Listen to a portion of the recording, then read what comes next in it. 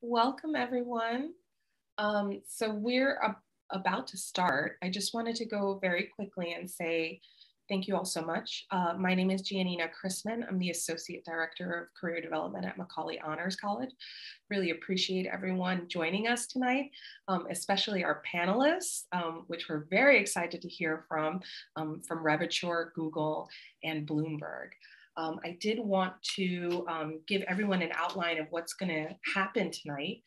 So we'll start with a panel discussion, and then we'll lead into the breakout rooms where you'll have 15 minutes with each of the panelists. The panelists will be the ones rotating because it's just four of you. The students, you just stay put in your breakout room, and then I'll teleport, right? Panelists in and out of the room at 15-minute intervals, but I will let you know when the time is coming up. I'd like to introduce our moderator for tonight's event, and that is Anne Huang, our Senior Career Development Intern. She's been with us for about a little over a year, maybe, Anne? A little over a year. And she's a Macaulay at Queens College student, part of the class of 2023. Anne, go ahead and take it away. Thank you for the intro, Gia, and thank you once again to all of our panelists for being here with us. Like Gia had mentioned, we're going to start with a moderated Q&A and then jump into the individual breakout rooms where all of the students will be able to ask questions. But of course, if you have any questions throughout the actual moderated portion, you can feel free to drop them in the chat box as well. And so without further ado, I'd like for us to all get started. Could each of the panelists please tell us a little bit about yourself and your role and career within the tech industry? So Matthew, would you be able to start us off, please? Yeah, sure thing. Thank you all for having me. My name is Matthew Pepler. I am a diversity programs manager at Bloomberg. So what I do is I go out and I work with a lot of nonprofits really, but also schools like CUNY, but really just anybody in the tech space, mainly on the campus side. So I'm entry-level hiring, and I try to change the ratios in tech to increase the number of Black, Hispanic, or female representation at our company, but also just at any tech company. Bloomberg Philanthropies is like really committed to changing those ratios and just having impact in the world. So a fun fact about our company, we actually donate 90% of our profits every year to charity. It goes directly to Bloomberg Philanthropies. That's where all of our hard work goes. So I get to work very closely with them to go identify new partners that are also working to change those ratios. And I get to help support them either financially or with resume building or mentorship and all sorts of fun stuff. So my day is bridge between either out actively recruiting and trying to find entry-level software engineers and get them into the company, or going out and just supporting students in general in tech and helping them get into STEM fields and into tech in general. That's really wonderful. Everything to start? Yeah, that covers it. That's perfect. Yeah, maybe some of us might even run into you eventually when we're in campus again, or in person, I should say. Hopefully, yeah. Hopefully, yeah. And Jennifer, would you be able to go next and tell us a little bit about yourself? Yeah, absolutely. Thanks. So my name is Jennifer Heermans, and I am actually a staging manager for Reviture. And Reviture is a tech training and placement company. So what we do is we hire people, usually people fresh out of college. We hire them in technologies that are in demand. And then in staging, we work with you on honing your technological skills, working on professionalism, soft skills, making sure you get through these interviews and you're placed with one of our clients for 2 years, really as a foot in the door for the tech industry. And my job is primarily to make sure that we're addressing interview skills, we're addressing technical skills, professionalism as a whole, and also working on self-marketing. That's really wonderful. And I think those skills are definitely super important, especially, going to the tech field. You want to focus on not just the tech, but your mannerism and professionalism. Thank you for that. And Adarsh, would you be able to go next? Yeah, thank you. Hey, everybody. My name is Adarsh Sinha. I've been a full stack software engineer at Google for the last four and a half years. I'm currently working on Google Ad Manager, which is our ad serving platform. So we enable content producers who have websites or mobile apps with content on it to monetize their websites or mobile apps with advertising. So that's what I do. So if you have ad block, don't worry, I won't be offended. Totally fine. I have ad block too. Don't tell my manager. But yeah. That's wonderful. Don't worry, we don't have ad block on right now. All right, so moving on, thank you all for the introductions. And would all of you be able to just walk us through what a typical day at your job looks like, you know, from Bloomberg to Google to Reviture? Each of your roles are actually quite different within the tech industry. And so kind of going in order, we'll start with you again, Matthew. Yeah, sure thing. So mine is a difficult one because it changes based on the season and based on what I'm doing that day. But I would say most of the time I'm an early bird. At Bloomberg, you really do set your own schedule most of the time. So I know most engineers don't start until like 10. We kind of have a joke, like, don't ever try to get a hold of an engineer before 9 because they will not answer you. There's just, you're laughing at that one. That's very true. But for me, I'm in at 7. That's like the only time I can find quiet time to actually get my work done. So I'll do a lot of active sourcing. So I go out, I read resumes, I review applicants. Everybody that applies to Bloomberg does have a pair of eyes, read over their resume and review it. So I do a lot of that. We get thousands of applications, so I've got to read through those. Then my mornings are usually filled with partner meetings where I'll go out and meet with either schools that I work with, programs that I work with, talk about what next steps, what things we need to do, where students are struggling in our process, things like that. And then in the afternoons, I generally will do programs like my programs management stuff. So like right now we're going to the Society of Hispanic Professional Engineers conference. The virtual conference starts next week. So I'm planning that. I was responsible for all that this year. So that's been just an enormous amount of logistical work of coordinating engineers to go with and things like that. So that's the kind of programs management side of things. And then, yeah, hopefully throughout that, I get to make offers to students and call them and negotiate compensation, do all that stuff. So if you have any questions about how to do that, let me know. Happy to talk through that with you. But that's a typical day, I guess. Thank you. That's really cool. It seems like your days are all very varied, which is, it keeps things fresh. Jennifer, Yes. would you be able to go next and explain what your typical day looks like? So mine is a little, maybe not as varied, but still chaotic. Because I am directly responsible for so many of our programmers. Every day we start with our daily stand-up so that they can tell us what they're working on, what blockers they're running into, answer questions so I can help them. Sometimes their blockers are just waiting on information about an interview that they had.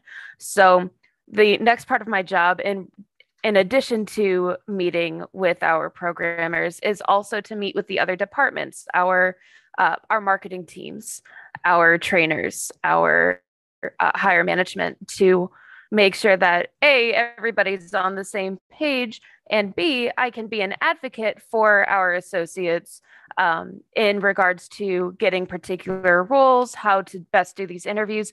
We also run primers in staging for upskilling, cross-skilling, refreshers, making sure that the technological skills of our associates meets the demand that we have from our clients. So there is a lot of juggling that I end up doing throughout the day, but my number one focus is meeting with my associates and making sure that they have what they need in order to get through this, and making sure that our delivery teams also have what they need so that my associates can get hired. That's really wonderful. So you're kind of like the behind the scenes person, making sure everything goes well. Yeah. I am the messenger pigeon that advocates for the associates. That's phenomenal. All right. Moving on, Adarsh, would you be able to tell us, what a day looks like for you at Google? Sure. Since I've been here for about 4 years now as a software engineer, the longer you're at your job, you tend to take on more responsibilities naturally. So these days, my day-to-day kind of looks like 70 to 80% meetings and, design planning for projects.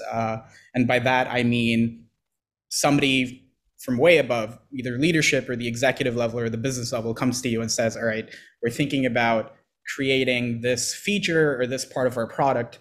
And this is like the high level idea we have. And then we have product managers and engineers who work together to take that high level plan and slowly trickle it down into a low level technical engineered plan. And so that's what I spend a lot of my time on these days. So a typical day is a lot of meetings for several different projects. So around for engineers around my tenure, we tend to juggle around 4 to 6 different projects, and each of them have their own set of working groups, which means a lot of meetings with every single different working group every day. Not that I'm complaining, clearly. And there's just a lot of, if I'm not in a meeting, there's a lot of design documenting, like just a lot of writing documentation, sending out emails, essentially communicating, because typically you will be the one coordinating across different cross-functional groups. And these groups include working with other product managers, working with user interface and user experience researchers, and working with technical writers, and on some of my more recent projects, working with legal and PR and communications leads and sales leads. So it's a lot more than just coding, as many people might think. And then, yeah, of course, the remaining 20 to 30%, when I do find a little bit of breathing room in my day, is heads down coding time, but that often gets interrupted by as you guessed it, more meetings. So yeah, it's very interesting because it provides a lot of scope for soft skill growth. Communication, being able to convey your thoughts and present them to a general audience, not just speaking as an engineer, but being able to take these low-level technical ideas and being able to convert them back into high-level ideas and into like the business ideas that you're working on. Those are very important skills to develop. And so it's a pretty interesting shift from when I first started at Google, which I spent a lot of my time coding, like 80% coding, maybe 20% meetings, but now it's kind of like inverted. So it's an interesting transition. Yeah, that's really wonderful insight. And I think it's great for students to kind of get an idea of what kind of changes as your career progresses within the tech industry. And so, I'm sensing meetings are pretty common for all three of you throughout your day. And kind of along those lines, what made you decide to enter into the tech industry? How did you get started in it? And what do you like the most about what you do besides meetings? Matthew, we'll start with you again. All right, I get to go first every time. This is going to sound a little bit like me bragging, and I'm not trying to make it sound like that, so sorry. So I started out, actually, I got average grades in college. I went to Oregon State University. I didn't know what I wanted to do when I graduated. And I just threw my resume up on Career Builder, and I got reached out to by Aerotech, which is one of the largest recruiting firms, it's an agency recruiting firm. So I started out staffing architects and construction workers and machine operators. I staffed people at like Amazon, DHL, BHDP, all these big firms and stuff. And I was just naturally pretty decent at it. I'm good at talking to people. I was good at talking through, interviews, things like that. I did about $1 million in sales in a year. And then Google actually reached out to me and offered me a job to come and work in Austin, Texas. And that's how I got into tech, is Google just was like, hey, do you want to come do that here? And I was like, sounds a lot better than living in Covington, Kentucky and doing what I am doing right now. So jumped at that, went down there. And then just really, I started recruiting, was good at that again, really focused and had a huge passion for helping and working with underrepresented students, had a lot of impact there while I was at Google. And that kind of led me to getting the job here doing more programs management. So that's kind of my track. So that's how I got into it, I guess, is accidentally. Like all recruiters, nobody plans on being a recruiter when you're in college or when you're a kid. What do I like most about what I do specifically? I would say I get to actually help people, and that makes me feel really good. That's a really, I guess I'll tell you a story. So I had a candidate recently who was a first generation American. So her parents were from Mexico. And I called, made her the offer, and it was, well over $100,000. And she started crying on the phone with me. And she was like, you don't understand. I'm the first person in my entire family to go to college. And this is literally a life-changing opportunity for me and my entire family. And then I almost started crying. I was like, it's okay. It's going to be good. You did it. I'm trying to be excited. And she's like, I'm so excited. But having that feeling, and helping somebody like that was really something amazing. And I got to be a part of that. And I got to, I coached her along the way. I helped her with her resume, helped her with the interviews. And so that I'd say is my favorite part of my job, is getting to make an offer and changing people's lives like that. Yeah, thank you for sharing that story with us. That's really touching. And I think it brings a lot of optimism in a, more harder time right now, especially since we're still kind of within this pandemic. And yeah, that's really great. Jennifer, would you be able to go next? Absolutely. So I do not have a tech background. I do not have a computer science background. And I think a lot of people who end up in tech, they don't always have that background. I have a master's in statistics. This is not computer science. It is STEM, but not programming. So when I graduated in December of 2019. Nope. Yes, 2019. Right before COVID hit, right as I got good at this whole job searching, about 3 months in, that's when lockdown happened. And in all honesty, I was living in my dad's basement. I wasn't getting any job prospects. Nobody was going to take a chance on me to help me move across the United States to where I wanted to be when I had no job experience and where I wanted to go, right? So Reviture had actually reached out to me and asked if I was interested. And I kind of joined Reviture out of desperation. And a lot of folks did at the time. So I joined their training program and I was trained in full stack. So Java, SQL, Spring, Angular, JavaScript, all of it. And so I absolutely could go make a full stack application. But while I was going through training, my trainer reached out to me and said, hey, the staging department is looking for someone and you would be a really good fit. Do you want me to put your name in? And so the fact that I had been a TA, the fact that I was a Scrum Master for my project, like all of that really helped prepare me for my job now, which is communication and managing people and time. So, and on that note, I think my favorite part of my job is when I get those little ta-da sounds, which tells me that I got an email that somebody that I'm responsible for got selected for a client. And that means I can go notify them. We can go celebrate, like they're on their way to start their career and get a much welcome pay raise. So especially when it's somebody that I've invested a lot of time and energy in. That's really wonderful. And I love your honesty about how, you kind of stumbled your way into it. I think that's kind of relieving for a lot of students to hear, maybe if we have some seniors who are, in the audience or one of the attendees tonight. And it's always great to know that you can kind of start somewhere where maybe you weren't too sure about and then end up somewhere where you'll find a passion in. Adarsh, would you be able to go next about, how you kind of fumbled your way into the tech industry?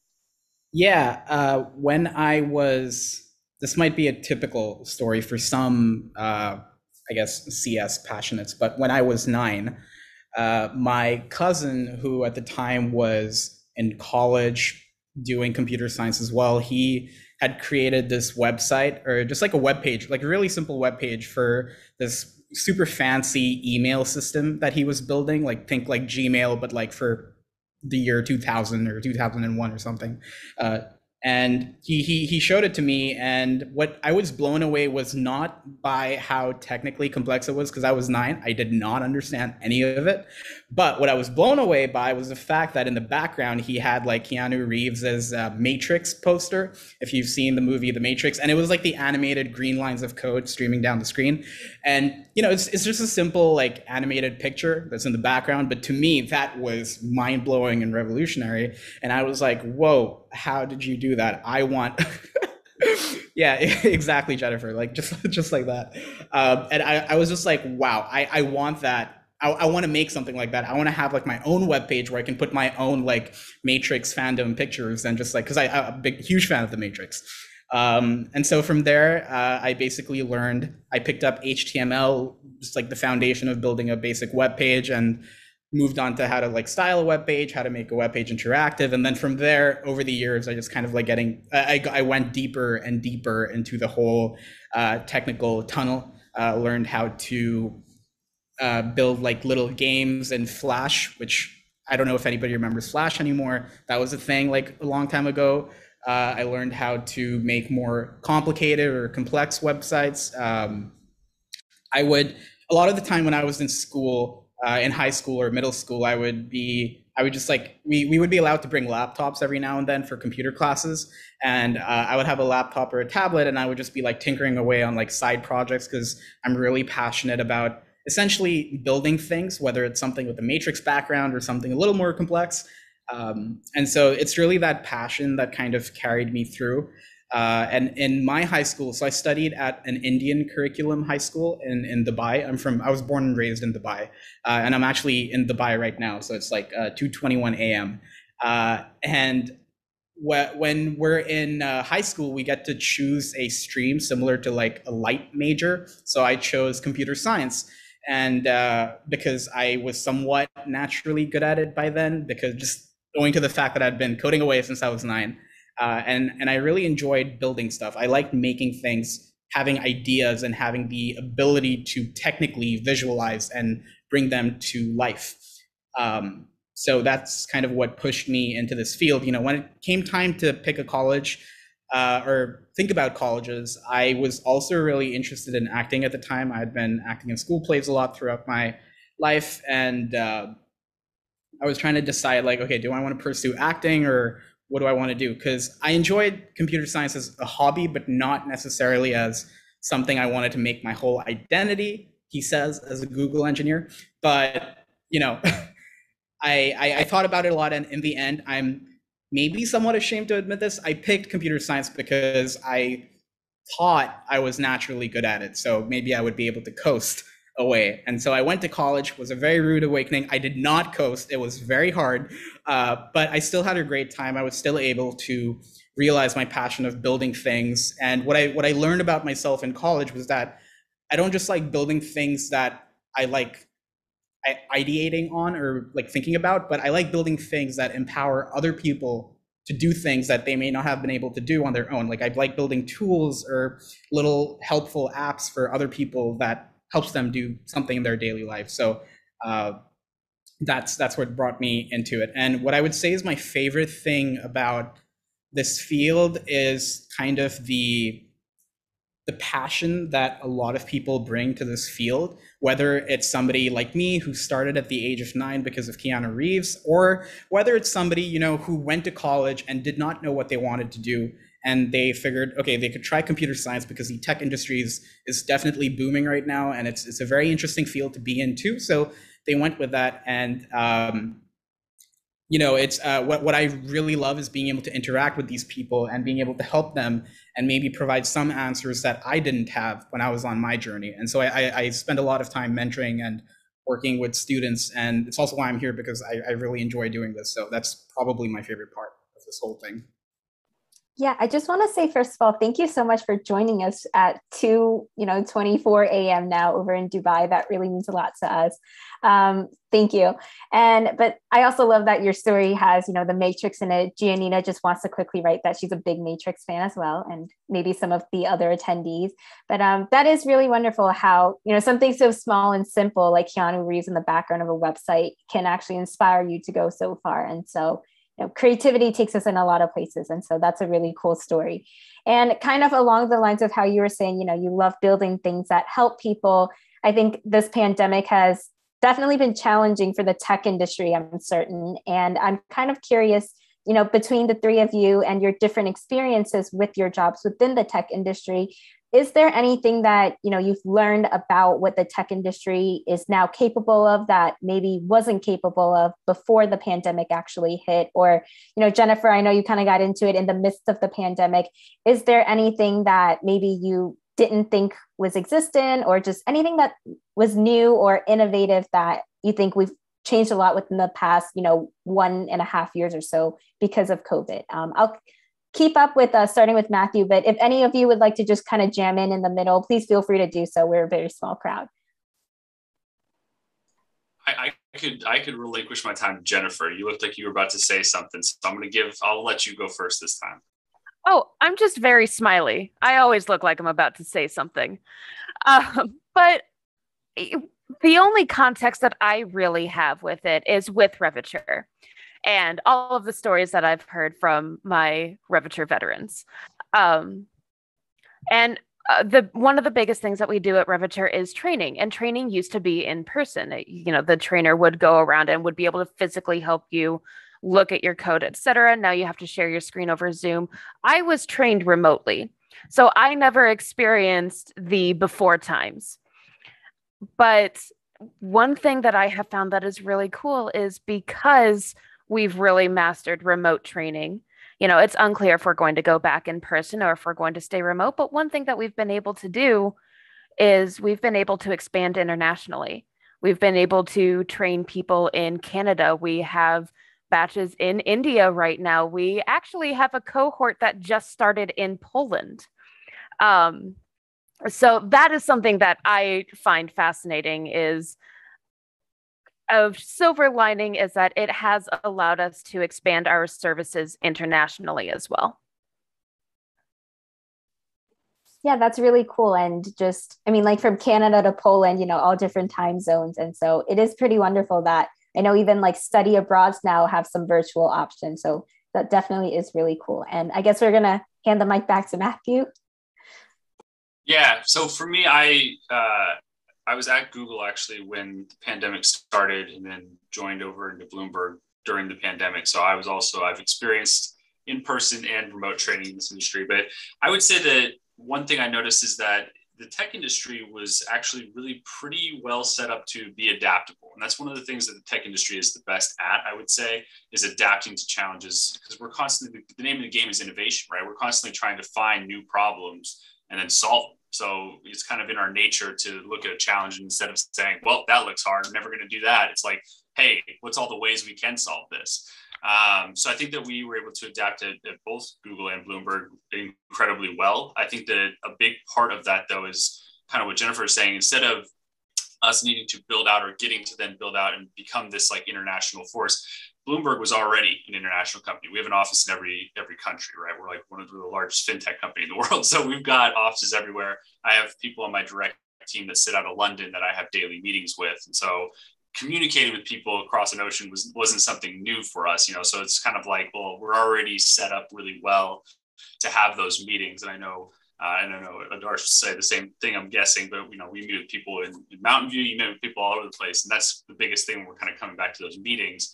And then the work you do specifically, all I really need is a phone and a computer to make offers. And other than that, the rest I can do from anywhere on a video call. So I think that the larger the company, it seems like the more in tech, the more adaptable it was. I'll just be very interested to see how things progress, especially with kind of just working from home and what an office is going to look like in the future. That will probably be the biggest thing. Yeah, that's really cool. And I think, like you had mentioned, the tech company is always taking on what we previously think is impossible until it becomes possible. And so it's wonderful how you're still able to help so many students, especially given the online situation. And as for Adarsh, I'm sure Google probably, had a lot to do during this time, especially given how big they are with everything that's happening. What was it like for you? Yeah, I think +1 to what everybody else said. The biggest thing in particular was working from home and remote work. In the tech industry, remote work working from home isn't a foreign concept. Like, it wasn't a foreign concept even before the pandemic, but it was not a common concept outside of freelancing, or outside of like hiring contractors in other countries. So when the pandemic hit, and obviously we were forced to work from home, what we found was that you don't actually need to be sitting at a desk for 8 hours a day to be effective or efficient at your work. And in fact, I can't speak for other big tech companies because I haven't kept up with them. But for Google, for example, they've been posting, after an initial dip during the pandemic, they've been posting some of their best quarters and financial results in their latest earnings. So it's definitely proof that we've adapted, as Matthew mentioned. Tech companies are built to adapt to big changes, and I think Google's adapted pretty well. And what remains to be seen is how does this fit into the future of the workforce at these, big tech companies, because a lot of companies look to big tech companies to kind of set the yardstick. Of course, there are other companies doing their own thing and leading the charge in their own way, but a lot of companies do look to like Google, Facebook, Amazon, and so on as to like how are they leading the charge and managing their workforce. So I think seeing how work from home continues to evolve, whether it becomes a permanent option, whether it becomes a hybrid option where you're forced to come in for a few days a week, who knows? But it's something that Google is currently exploring as well for next year, and I think that is definitely the biggest thing to come out of this. One small thing I'd like to add, maybe not a conventional thing.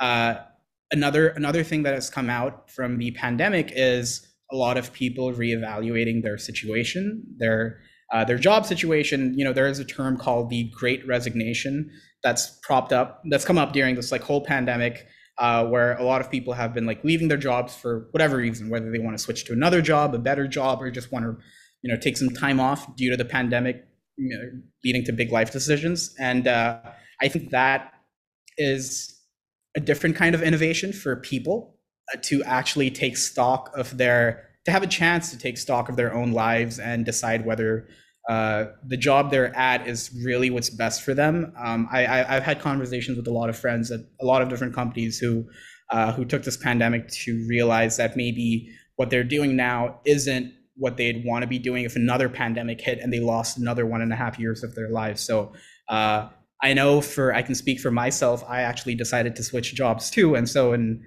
like next year, I'll be working at a different company.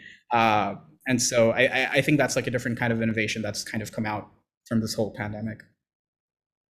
Yeah, that's really wonderful. And I think that, as a student too, a lot of us have also kind of gotten used to, being on school fully online, not something that a lot of us would have previously thought was possible. And even going from, introverts who loved it, including myself, to me being kind of like, I think I'm ready for some in-person interaction, but definitely a time where people reevaluated their situation. And I would love to continue on that, just kind of asking all of our panelists, was there a specific time in your career so far where you've had a very challenging experience, or just any kind of moment where you've learned a lot from it, or even a moment that you're most proud of with, either what you've learned from that or what kind of came out of it? I don't know if anyone wants to go first in particular, or if I'm going to put Matthew on the stage again and, start first. All right, Matthew, I guess it's back to you. Yeah, to I guess first. It's me. Yeah, so I think, the biggest challenge that I think, or something that it's more of a realization, and now it's just like my everyday challenge, is just how, and I'm going to be very careful about my words here, there is a systemic issue with racism and gender in this country, I would say, and within tech in general. Not just tech, but I'd say most industries. So I'm not trying, that's why I'm saying be careful with my words here. I'm not saying this is only an issue with certain companies in tech. It's an issue within, I think, like education. I think it's an issue with wealth. I think there's an issue. You get the idea. There's issues. There's a lot of things that are barring people from having a fair and equitable shot at getting into a lot of these companies, and just getting a job that makes them happy, like overall. And so I'd say that was one of the things that was really eye-opening. I always kind of thought, and so I started recruitment in the construction and architecture industry in Covington, Kentucky. So take what you know about Covington, Kentucky. You're probably not too far off. There was some race issues there. There was some stuff, but you usually didn't have to, you kind of expected it, or it was kind of like in your face a little bit more, maybe because it was Kentucky and it was the South, and you're like, okay, that's a little racist. But I kind of thought when I got to Google, this just wouldn't even be an issue. I was like, I'm moving to Austin, Texas. It's a very liberal city. Google's a very forward-thinking company. I was like, yeah, this isn't going to be a thing, but it is still. And there's still a lot of things and challenges that present themselves to anybody getting into a company like that. Things like imposter syndrome. I got in there and I was like, why am I here? I got, C's in college. Like, what am I doing at this company? I felt like an idiot, right? But everybody kind of goes through that. And I'm kind of rambling a little bit here. The big thing here is that you hope that things are, maybe different than the way that they are in reality. And I think it's because of so many years of bad systems in this country and just kind of around the world that bars people from having a fair shot at getting into the industry. And that extends itself into tech as well. And that's a really unfortunate thing that I think needs to be challenged and combated, in my way of summarizing it. Yeah, I think you did a really good job at, putting everything together in a very careful manner, as you had mentioned. And Jennifer, you have a whole speech about imposter syndrome. We definitely have time if you wanted to get into that. But, especially I think here at Macaulay, a lot of my fellow peers would agree that sometimes when you are in an honors program, especially, there's always doubts about why you're here. Was somebody else supposed to be there? The list kind of goes on. But, realizing that it's a whole system and you're doing your best within that system, I think it's also very comforting and helps a lot with, your mental state of mind when you go about everyday life and just, your job or just being a student. And so, Jennifer, I don't know if you want to go next, kind of following up on that. I'll hand the mic over to you first. Sure. Well, I will quickly summarize my little speech about imposter syndrome going off of what Matthew was saying, because you're right. This is something that really it has the potential to affect everybody. Like everyone that you think has their stuff put together, they are very capable of experiencing imposter syndrome because it is part of the Dunning-Kruger effect. When you hear Dunning-Kruger effect, most people think of the first part, which is people who don't have a whole lot of experience, who have a whole bunch of confidence that they really haven't earned. And that gets them into trouble. But as you go further, as you get more experience, you realize how much harder, whatever it is, you realize how much trickier it is. And that's when the doubts can start to creep in. I don't think I know what I'm doing. This is really hard. And wait a minute, I don't know anything. Like, clearly, I don't know what's going on. I don't deserve to be here. Like, if I keep going, people are going to figure out that I don't know what's going on, that I don't know what to do. Like, I'm not going to be able to make it. These are extremely common thoughts. But honestly, the fact that you're having these thoughts at all is evidence that you have more experience than you think you do. Because if you don't have the experience, you wouldn't even know enough to know how tricky it is. So the key to that is self-compassion and a little bit of persistence and grit. Which one? That side. Grit. Being willing to be a little bit uncomfortable and push through it is a huge part in combating imposter syndrome. Give yourself that evidence that you are capable of working through it, because your brain's just trying to protect you from getting disappointed. But just remember that, like, anytime you feel like you're experiencing imposter syndrome, your manager might be too. Your professors might be, your colleagues, your coworkers, your friends, your parents. Like, everybody can experience imposter syndrome, and it is not an indicator of your self-worth or your capabilities. That went a little bit harder or longer than I meant to. But that's really important. Like, I have a whole graph about it that I share with my associates all the time. I am a total nerd. It's okay. We love that. The other thing that I was going to say to answer your original question, a significant challenge. Well, I could talk about imposter syndrome, but the other thing is, you know how emotions are temporary, so the really strong ones that you remember are the ones that happened recently? Well, over the last 2 weeks, my direct manager was on vacation, so I was in charge of pretty much the entire department. And I learned so much about myself. There was a lot of personal growth. I had to not only manage all of my associates, but also extra communications, escalations, more timesheets. I had to be an advocate for the entire staging team. I had to put together some of these primers pretty much on my own. And I had to relearn how to lean on my team. We have a fantastic team in the staging department and in Reviture as a whole. And when you face stress, if you don't necessarily have the best stress management skills, which they are skills, you need to practice them, it can be easy to shut down and try to take everything on yourself. But you have to be willing to delegate.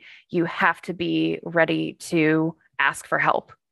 And that's one of the biggest things that I think people forget in any industry is that nobody can do it all on their own.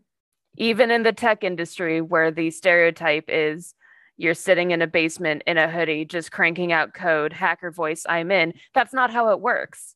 The tech industry is a team environment, and you have to remember that it's okay to ask for help. Thank you, Jennifer. I think a lot of that was, very deep, but I think it's also what a lot of us need to hear, especially as college students who are going to be entering the workforce very soon while still in the middle of a pandemic. And so that's definitely something to carry through with this, both in school and once we reach, full-time jobs outside of college. And last but not least, I also want to let Adarsh have a time to, talk about your own experiences and challenges, or just anything you want to talk more about, imposter syndrome, if you want to take a shot at that too. Sure. Yeah, no, I've just been here like silently clapping under my laptop for everything that Matt and Jennifer especially have been like saying.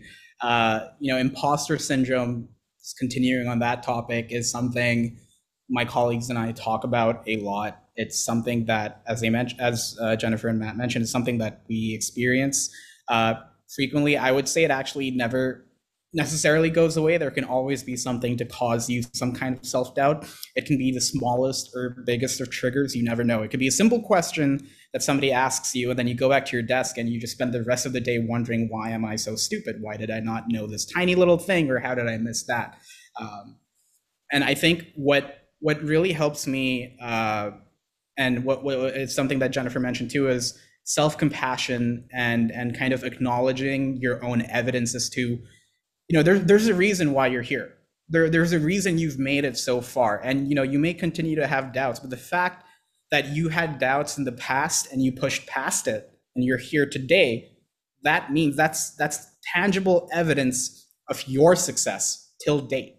And so you succeeded in the past, you'll succeed in the future.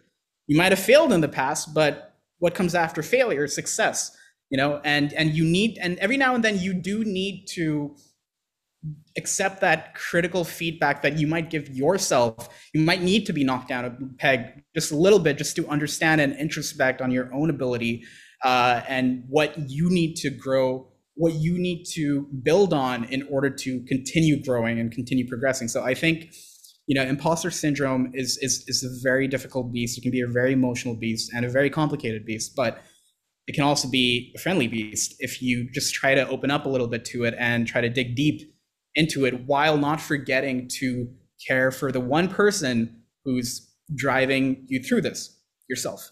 So as Jennifer mentioned in chat, definitely make a list of your accomplishments. That is the key to tracking that tangible evidence. At Google and like many other companies, when you have your performance review cycles, typically twice a year or more, you tend to present like a list of your own accomplishments, or your manager presents a list of your accomplishments. And these might be like big accomplishments, big projects you might have launched, or like big metrics you have to show success. But what I think is more important is to every week just kind of track your smaller successes or highlights of the week. And I think that really helps me a lot. That's how I try to cope with imposter syndrome whenever it hits. I look back at what I've done and I dig into why I'm feeling this self-doubt. What am I missing in my own skill set or my own knowledge? And then I try to work on that as best as I can. Sometimes it's not a silver bullet. It doesn't work every time, but most of the time it does. And even when it doesn't, you've still grown a little bit because you've introspected. So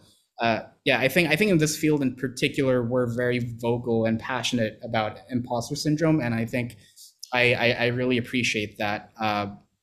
Maybe not enough people talk about it to students. And I think it's really important to talk about it to students, because especially when students are applying for interviews or jobs, and that can be such a hard and difficult process, especially when, if you're ever on like online forums where other students might be, like, for example, for CS majors, there's like subreddits for CS majors and Discord channels and, apps like Blind and so on that students are on. And you tend to see kind of, I'm not sure what the best way to put this is, but like the top 1% of these applicants who are getting into like the biggest companies are getting the best offers. And so you see that and you compare yourself to it, when the average CS student actually tends to not have those types of offers or that success rate. And so that can be a really tough process to to reason about when you're looking at other people and comparing yourself to them. So I think it's important to be cognizant of that and to be honest with students about what to expect, and that it's okay to feel all of the things you're going to feel on this journey. Imposter syndrome, very passionate about it. As just like a super, I don't want to take too much more time, but as a small note, I think the most challenging time I had was last year, particularly in the summer. We had just gone into lockdown a little after March, and we've been working from home for a couple of months now. And as we all know, a lot of things were happening in the US, right? There was a lot of tension in the US over various systemic issues throughout the country, throughout companies, and especially when the Black Lives Matters movement came up. And I think that was a period of time where I was pretty depressed, because I was thinking about the state of this country, well, I'm not in the US right now, but the state of that country, the US, and especially with the president back then. I don't want to get too political, but I was just thinking about a lot of these things and how it affected me and what was my perspective on it. What am I doing to take action on my own principles? Like, I might have a moral compass, or I might think that there are things that are right that I should be helping towards. What am I doing? I'm working at Google, one of the biggest tech companies in the world. What are we doing as a company? And so my place as an employee in such a company is what made me introspect a lot. And I started thinking about what are changes that we could be making to take little notches at this whole issue from our end. And so, back in our team, we actually started implementing little things, just things in our technical vocabulary that may not be very 2021 appropriate, things in our just general vocabulary and the way we approach some of our processes to be a little bit more inclusive and cognizant of different perspectives. And those are little things we started trying to do. And I think that was a very challenging period of my life, because I really had to take stock of what I'm doing right now and how does it relate to the state of the world. Yeah, thank you. That was I think that was also a very, in-depth explanation, but also a very real and tangible one, given all the things that we've experienced, especially within the US, even though I know you're not technically in the US right now. And it's a lot to think about, but kind of along those lines, all of you mentioned, skills, mindsets that you need to have to succeed in the industry, aside from kind of your typical stereotypical of being good at like coding or, knowing how to do the different parts of computer science. But one question, maybe our final question before we get into our breakout rooms for all of our panelists would be, what advice would you give students who want to work specifically at your company? And just what are some, if you want to add more onto some skills or attributes that you feel have helped you the most throughout, aside from what we've mentioned about, self-compassion and getting yourself through it, Adarsh, since you had brought up, Google and how you were in a state of mind that you really reconsidered a lot of things, would you be able to start us off on some advice you'd have for anyone who may want to work at Google? I think, so I actively interview myself. I just had an interview yesterday too for Google. And so I can offer some advice. I think there are two components to every interview that you have with Google. Well, let me put it this way. There's a whole process before you even get to the interview. And I'll talk about that in a second. But once you're in the interview, I think the skills that really help you succeed is not actually your technical skills. It's your soft skills, your communication. I've interviewed many candidates who've maybe not had, this might be kind of harsh, but maybe not had the best technical skills for their level or what you'd expect for their capability or their background. But what they had was really strong communication skills. And when we're evaluating specifically software engineers for Google, we're thinking about, as an interviewer, I'm thinking, can I work with this person as a colleague? Can they be my colleague? Can I have a discussion with them a year from now or 2 years from now? That's kind of what we're trained to think about in our interview training. And so the communication aspect is really important. Of course, you need to have some technical skills, so it's important to hone that for the interview, but being able to communicate your thought process, your ideas, and being able to translate those ideas into the technical aspect of the interview, that's very important. And I would say something that everybody needs to hone as much as they can. And it can be harder to hone that than simply just practicing the technical side of things, because the technical side, it's pretty easy. Like today, what most students do is they just go to leetcode.com and they like practice a billion problems on there, and then they're set for like a lot of technical interviews. And that's sadly, I think that's a little sad for the state of interviews in tech, but it is what it is for a lot of these companies. And so that's easy to practice. But what's hard to practice is building your soft skills and honing them. And that just comes from trying to do a lot of public speaking related things, maybe taking writing related classes, or kind of taking classes outside of your comfort zone and expanding your horizon a little bit, talking to more people, and especially doing mock interviews with people who are strangers to you and who might have more experience than you, because they can give you critical feedback. That really helps. For the process behind that, working on your resume, I see a lot of students make very easy to correct mistakes on their resumes, especially when they go to resume workshops that are not intended for tech resumes, which can be slightly different from regular resumes. I see them make a lot of simple mistakes on their resumes that might not make it compatible with, for example, online resume parsers, or that might not make it the best kind of resume for a hiring manager to really read and understand, or for a recruiter to understand how this relates to what a hiring manager might want. So working on that resume and presenting the best side of yourself and how you can apply the skills you mentioned you have through your resume, that's very important. And in order to talk about the application of those skills, for a lot of students, they will not have formal work experience, obviously, coming when applying for internships, and maybe even sometimes for new grad jobs, they might not have had any formal work experiences. So it's very important to try to look for other avenues where you can show off your skills. So for students, a very common way of doing this is a hackathon. Taking part in hackathons in college is a great way to show a lot of different skills in one go, and also work on something cool. Outside of hackathons, working on personal projects, thinking of any idea you might have or cool ideas that are out there that you want to take your own spin on, it's a great way to apply your skills, hone your skills, and show off your skills through an interactive project that somebody else could see. So that's my advice on actually getting into the process. Yeah, thank you for that really detailed description. And that's definitely very helpful advice for students who are interested, I'm sure, regardless of what company you are applying to, but specifically if they do want to apply to Google one day. So thank you for that. And before we move on to our next panelist to answer this question, I wanted to welcome Chedro. Thank you for joining us.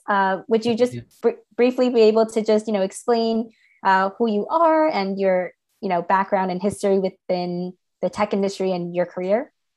Yeah, definitely. Well, first, hi to everybody. I'm Chedro. I'm also from Reviture here in the staging team.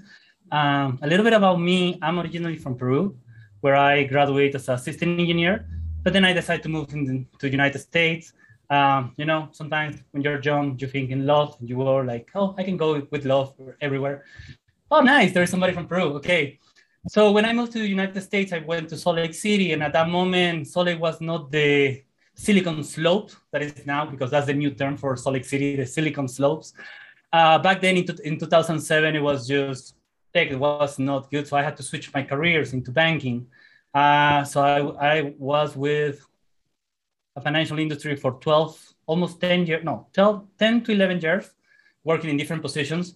None of them were actually code, but I would be doing side projects, small teams. And definitely that's when I took the decision to say bye to this wonderful company and start my career on searching and trying to come back to the tech industry. I did a bootcamp where I update myself with Angular and the different new technologies. It was a different new world at that moment. Back on my days when I was a student, we were talking about 2003, 2004, Java was the hot, and then I come and I see these new things, Angular, Vue, and definitely that's when I realized that you always have to be up to speed and always willing to update yourself.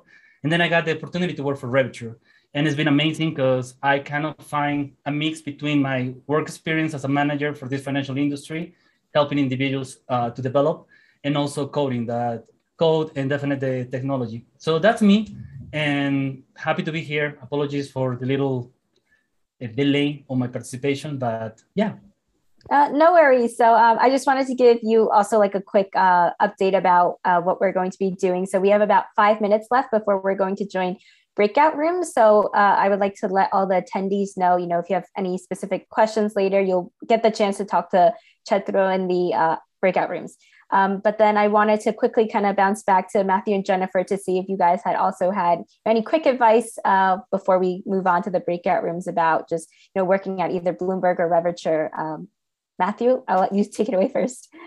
Yeah, sure. So Adarsh nailed it on the what to do to get a job at a company. So good on him. I recommend all those things. So to be successful at a job like Bloomberg or a company like Bloomberg, we have this saying of always be raising your hand. And it's like if you're in a meeting and you don't know what is going on, and I've been there and you're like, I've got nothing. Raise your hand, ask questions, try to figure out what's going on, get on the same page. Like, don't be afraid to ask questions. It's okay. It's going to look a whole lot dumber 3 weeks down the road when you haven't asked any questions and then you've ruined the project, right? And then you're just like, everybody's like, why didn't you do the thing you said you were going to do? And at the same time, if you're in that same meeting and you do know what's going on and somebody's raising their hand, raise your hand to answer for them, but also raise your hand and be providing solutions, right? Be providing your opinion on things, be active in your own career. I see a lot of times first year or two, people come into a company like Bloomberg and they're very quiet, right? They're like, oh, I've got imposter syndrome. I don't want to speak. I don't want to talk, or I don't want to look dumb or anything. But it's crucial that at those times, that's when you are the most active in building a network, raising your hand, getting your ideas out there, getting your questions answered. So you really, I cannot stress this enough, like power through that awkward, uncomfortable feeling and raise your hand. That'd be my advice. Thank you. And Jennifer, I feel like you want to follow up with that. So I'm just going to let you take it away. I mean, of course I do. Guys, Adarsh and Matthew nailed it. And I actually find it really comforting that they phrase differently what I was going to say. So at Reviture, we really have 3 pillars of our culture. The first is continuous learning. Like, you're always going to learn, especially in tech. It's always going to update. There's always going to be something new that you have to be willing to go out and research and continue expanding your knowledge, or else you're quickly going to become obsolete because tech keeps expanding. You have to be willing to keep learning. The second one is grit. That's being uncomfortable. You have to be willing to expand your boundaries. That's not just tech. That is for success as a person within our society. It's extremely important. Be willing to be uncomfortable. Matt nailed it. I'm sorry, do you prefer Matthew or Matt? Either one's fine. Okay. But he nailed it. He said, a lot of people are scared of looking dumb. Guys, I look dumb every single day. I promise. I put myself out there. Sometimes my filter slips a little bit, or I'll let my nerdiness show a little bit too much. And you have to be willing to laugh it off, and you have to be willing to grow from it. We are all human. We will all look dumb at some point, and it's okay. And that vulnerability is what fosters connection, and which also leads me to the third pillar, attitude of gratitude. Positivity breeds positivity. And if you come in and you're angry and you're frustrated, those feelings are valid. But if you are also willing to look past the immediate frustration and say, but you know what, here's where I am, and here's where I expect I can be going, and here's the work that I've done, and here are the people who have helped me. Like, all of these things, that makes you easier to work with as a team, that allows you to grow further, that makes you generally a happier person. So be willing to learn, guys, and communicate, and be willing to be uncomfortable and have fun with yourself. Just don't take yourselves too seriously. Yeah. I love that pep talk, Jennifer. And especially, positivity breeds positivity. I don't think that could have been said any better. And, we're on such a high note now, and I love for us to transition into the next portion of our event, which is the breakout rooms. So Gia has already situated everyone. And just as a reminder, you'll have 15 minutes with each panelist. The panelists will be the ones who are moving around, and Gia will be moving you. So just stay put. You'll see a little reminder at the top when it's down to 1 minute left. So just be aware, because a lot of the times panelists will be mid-sentence and get cut off. So we just want to give you guys warnings. It's a little bit hard sometimes. But yeah, we're going to go through the breakout rooms. Like I said, it's 15 minutes. And then at the end, we'll reconvene back into the main room before we end our event. So Gia, if you could please start moving everybody into the breakout rooms.